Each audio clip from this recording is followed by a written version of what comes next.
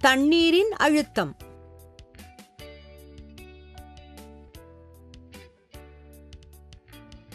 தேவையான பொருட்கள்: தண்ணீர், தண்ணீர் பாட்டில், ஆணி, கனமான டேப்.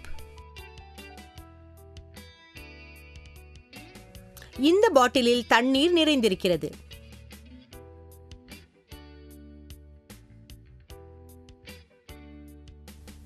இந்த பாட்டிலில் நான் 3 துளைகளை இட்டிருக்கிறேன். அதன் மீது டேப்பை ஒட்டியிருக்கிறேன். இப்போது டேப்பை எடுத்து விடுகிறேன்.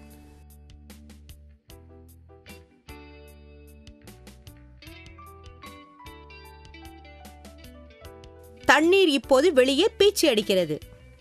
ஆனால் எல்லாம் ஒன்று போல் இல்லை.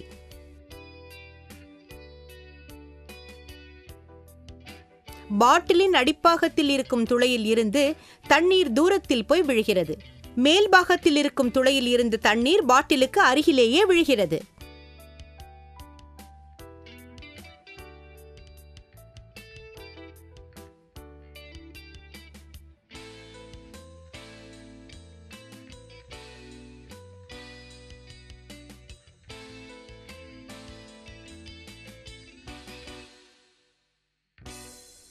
காரணம், மேல் பரப்பில் தண்ணீரின் ஆற்றல் குறைவாக இருக்கும்.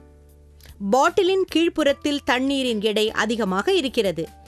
எனவே அது அதிக அழுத்தத்தை வெளிப்படுத்துகிறது.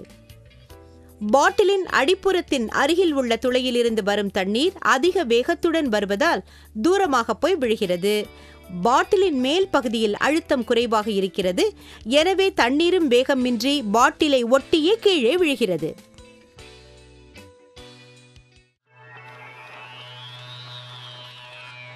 அதிசய உண்மைகள். உங்களால் காரை மேல் நோக்கி ஓட்டிச் செல்ல முடியுமானால் 1 மணி நேரத்திற்கும் சற்று அதிகமான நேரத்தில் நீங்கள் விண்வெளியை அடைந்துவிட முடியும்.